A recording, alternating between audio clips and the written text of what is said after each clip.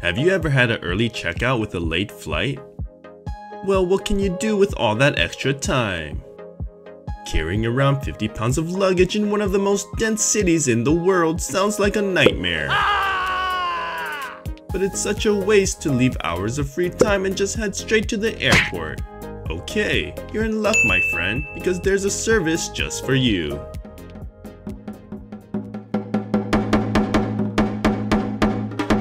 Okay, and right here at the Myeongdong train station, look out for places like this. This is a luggage storage area.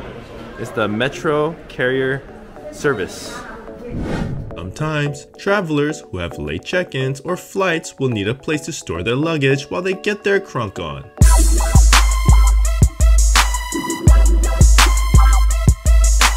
The T Luggage service allows you to store or deliver them right to the airport. Prices range from 3,000 to 13,000 won for the first 4 hours, an additional 1,000 won for every hour after that. Not bad. Extra noodles at a ramen shop cost more than that. There are also various delivery options to choose from. Does anyone know what living logistics mean? I hope they're living. Oh man, gives me the creeps. You can make reservations online or at the nearest service counter. They have locations at both Gimpo and Incheon Airport, along with locations at Seoul, Myeongdong, and Hongik University stations.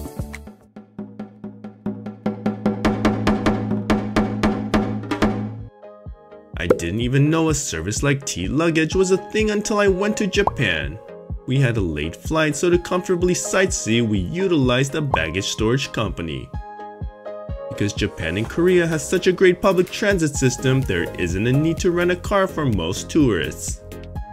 So it really makes sense to have a business that only holds luggage. Talk about easy money. I wish someone could pay me to just hold their stuff all day.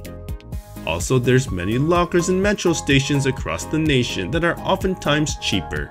They usually require you to input your passcode and then re-enter it to unlock. I used one of these lockers and I messed up the steps, which resulted in permanently losing access to my things.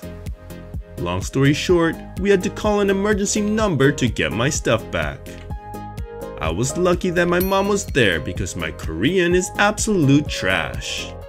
But if you don't have the luxury of having someone fluent with you, then you'll probably have the worst day of your life. My suggestion, if you don't speak Korean, then spend the extra won for a T Luggage.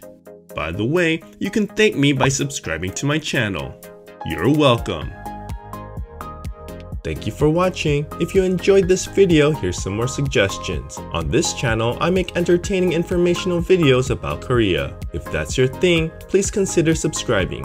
And with that, I'll see you on the next Pixics in Korea.